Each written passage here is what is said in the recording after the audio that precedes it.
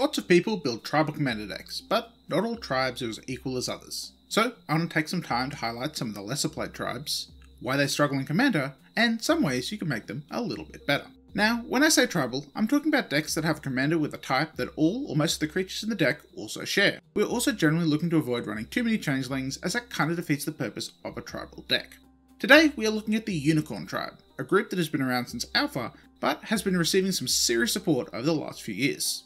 On EDA Track they have about 300 decks, but with only 27 members they're still quite a small tribe to work with. All unicorns are in white or green, with most being in mono white.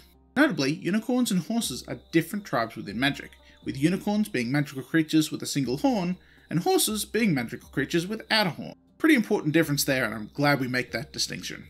The first unicorn ever printed was Pearl Unicorn, way back in Alpha, with the second, Adakar Unicorn, printed a few years later in Ice Age. Notably, Adakar Unicorn has a blue mana symbol in it, making it the only blue identity unicorn in the entire tribe. More recently, we've seen Steadfast Unicorn in Battle for Baldur's Gate last year, and Celestial Unicorn in Adventures of the Forgotten Realms a few years ago. The real stars of the tribe, however, are the two legendary unicorns that help bring this tribe from obscurity into something worth playing, with Lathiel the Bounteous Dawn and Emil the Blessed. Lathiel is a 2/2 for 2, a green and a white, that has lifelink, and puts +1/+1 counters on your creatures in the end step if you've gained life. +1/+1 counters and life gain are two powerful and popular strategies in green-white, with both colours doing that really well, and is something Emil does as well. Emil the Blessed is a 4/4 for 2 and 2 white that reads, pay 3 mana and you can exile another creature and return it to the battlefield under its owner's control. Along with, whenever another creature enters the battlefield under your control, you may pay a white or a green, and if you do, you put a +1/+1 counter on that creature. Importantly for the tribe, if that creature is a unicorn, you instead put 2 +1/+1 counters on it instead. Lathiel is a good commander, but Emil is almost broken. With a flicker ability that only costs 3 mana, it's an infinite combo machine in the command zone. Not only that, but it even has extra synergy for unicorns, which is great for a tribal build. There's no real need to look outside the tribe for commanders with these guys, as they are both in green-white, which covers almost every member of the tribe, and both have great abilities for the tribe to build around. I think both are viable for tribal unicorns, so we'll talk about both options a little bit later when we look at the best builds for this. Moving on to the creatures, and we can see one of the biggest themes throughout the tribe is that of life gain, which also synergizes well with our commanders. We have Brightmere, Splendormare, Majestic Alicorn, Mesa Unicorn, Revered Unicorn, and Zebra Unicorn. All of these can help enable Lathiel, and also allow us to run other life gain synergy pieces to make the deck stronger. There's a bit less synergy for our +1/+1 counters, with only Celestial Unicorn and Good Fortune Unicorn. However, since that's stable to our commanders, the creatures can just use those counters to get bigger. They don't necessarily have to synergize with the counters. There are also several pump effects in the tribe as well, with Steadfast Unicorn, Daybreak Charger, and Inspiring Unicorn, so we definitely have enough ways to make our unicorns into big threats. Some of the other themes of the tribe include Enchantment Destruction with Roman Unicorn and Capuchin Unicorn, both of which help our removal package in a deck like this. We also have Noble Quarry and Prize Unicorn that helps force our opponents to block on attacks, which is great for swinging in for damage with our other unicorns. There is an interesting tap theme as well, with Brightmare and Captivating Unicorn that again can help remove blockers to get our hits in. And lastly we have Valorous Steed and Lonesome Unicorn, which can make Knight tokens, which kinda weird for the tribe, but worth mentioning since we can use them to help fill out our board.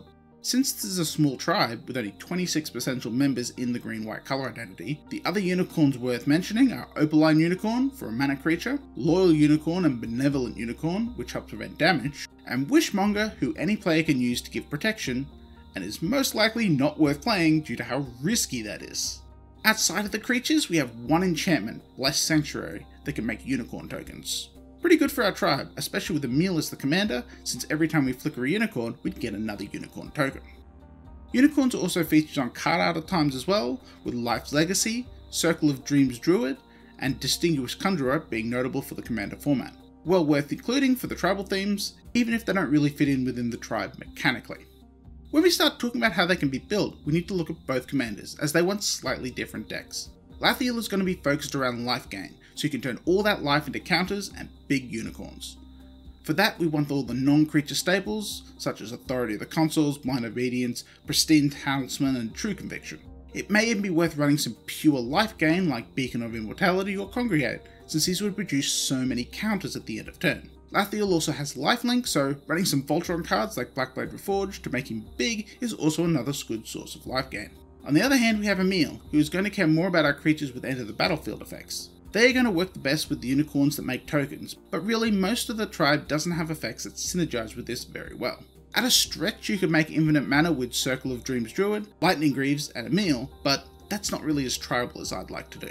You'd want to lean on other enchantments that care about creatures entering the battlefield, like Guardian Project, Cathar's Crusade, and Sylvan Anthem. Out of the two of them, Lathiel is definitely the better choice for a tribal deck, as the ability just lends itself better to what the other members of the tribe are already doing, and helps building a more tribal combat style deck. I think Emil is a stronger commander overall though, so if you're okay mixing in non-unicorns into your tribal deck, it could be a very good unicorn themed flicker deck. Either way, your deck is going to be built around +1/+1 counters, as both commanders do that really well. So cards like Doubling Season, Hardened Scales, Felidar Retreat, and Inspiring Call are all cards you're going to want to look to run. This is good for the tribe, as the small members can use these counters to become real threats at the table if they're not dealt with. So what's the verdict for this tribe? Well, I'm actually really impressed. Despite their obviously low numbers, they synergize really well together and have two viable commanders that do things the tribe supports. They do lack a little punch with no particularly big members, but the +1/+1 counters theme they have going really helps building up threats. While life gain is their strongest theme, their ability to destroy enchantments and ruin blockers are also very good for a combat focused deck, like they seem to want to be.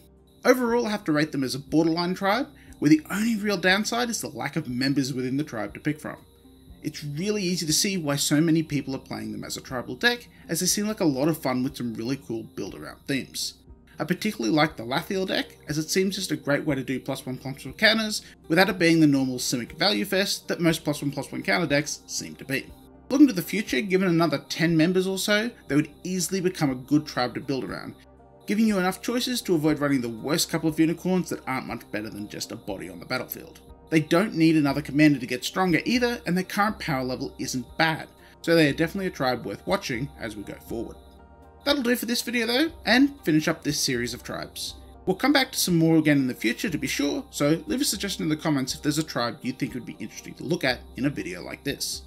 Since I recorded this video and put up the last one, I've moved to a new city and started a new job, so as you might expect, content has been a little bit slower. On the upside, I no longer have to record next to an open window beside a busy road, but it has slowed things down a bit. I hope to get back on top of things soon, and although I missed a deck tech from March of the Machines, I plan to be back with another one when the next set comes out, along with any other video ideas like this one. So until next time, thanks for watching.